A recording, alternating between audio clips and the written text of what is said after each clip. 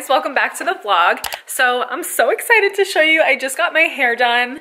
I'm out of breath from walking down the stairs. That's sad. Basically, she just toned my ends. They were super like golden blonde, which I hate. And I'm trying to grow out my natural hair. So my roots were super dark. So I kind of wanted it just to blend better, but I still wanted my ends to be kind of light. She did really cute beachy waves, but my hair sucks. So all the curls kind of came out, but I feel so much better. I feel so much more confident. I love my hair. And my hairdresser actually has a YouTube channel, Abby and Vinny. Her and her husband have such a cute home. They post a ton of home decor, cooking videos, vlogs, and stuff like that. So I'll leave her channel in the description box down below. You should definitely go check her out. And I also kind of wanted to go to IKEA to get another filming table to like do my makeup on when I'm filming, because the one I have now is like a little wobbly snack table that I use to film with. So I think it's time for a little upgrade. But before we leave, we have to say bye to the sleepy babies. Aww. You tired? Yeah.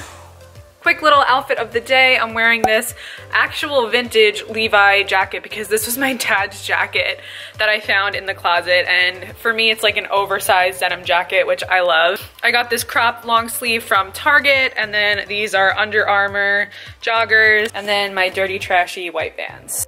Okay guys, so I'm at IKEA and I found this table and it's only $24. This would be like so perfect to do my makeup on in my room. I honestly wasn't expecting to find anything here that I could like afford. All right, let's go get it. I have to find aisle 9, bin 9.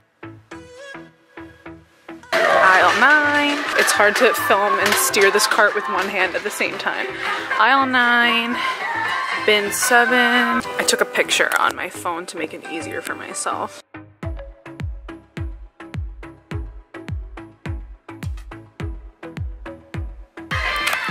Okay, got the tabletop and I'm gonna cook it. Now we have to go to bin 20 to get the legs. Make sure it's the right one because that would be tragic if I got home and it wasn't even the right pieces. So I need 4 of these.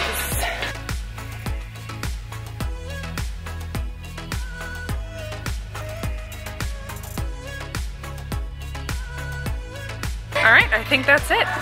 Let's go check out. So I came to IKEA by myself, which maybe wasn't the best idea. I had to carry that to my car. I mean, it wasn't heavy, but I just dented my car. I don't know if you could see right there, this. I was trying to hold the table and open my trunk, and it swung open into this concrete wall.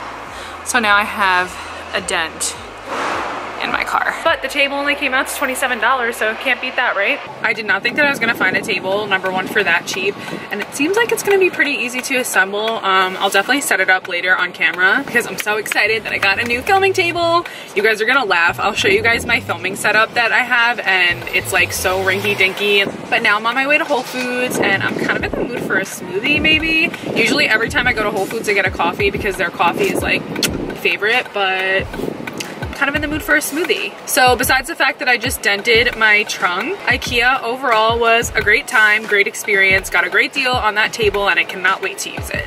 Okay, I don't know if it's like the coronavirus that has everybody like worked up and whatnot. Everybody's like beeping and honking at each other and driving like there's a freaking apocalypse happening or something.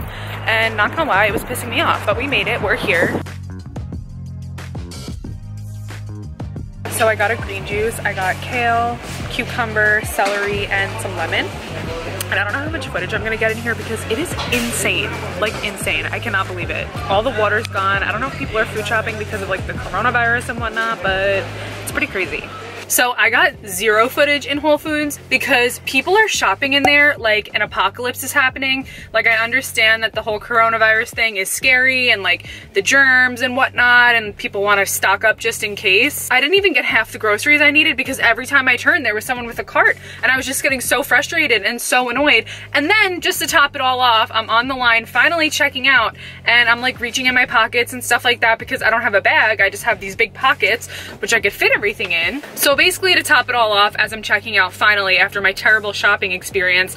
Meanwhile, let me tell you, I go to the grocery store because it's relaxing to me to like shop and like look around and stuff and like think of like meal ideas and stuff like that. That did not happen today. I couldn't even take out my phone because it was actually bumper cars with the carts. People were like hitting into each other, getting mad, rolling their eyes, like this and that. The parking lot, forget about it.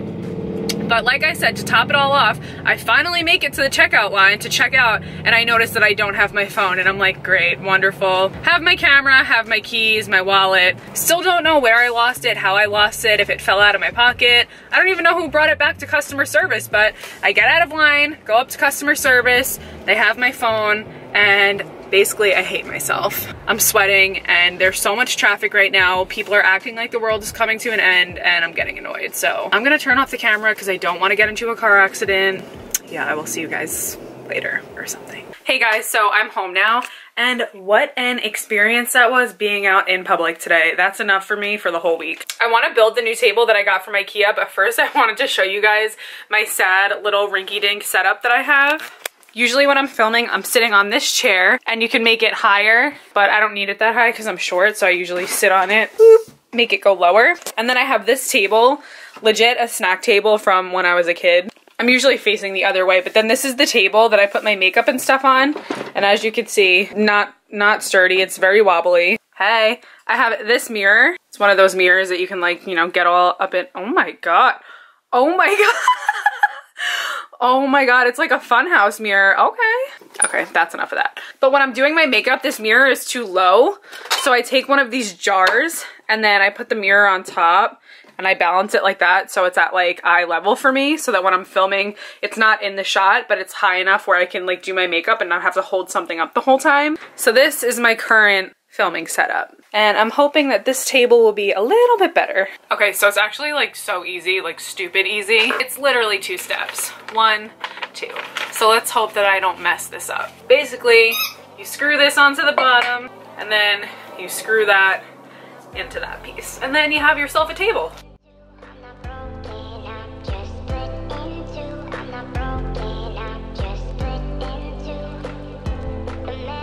I had to change because I am actually sweating. Okay, that was good and all with this, but I think I have something better.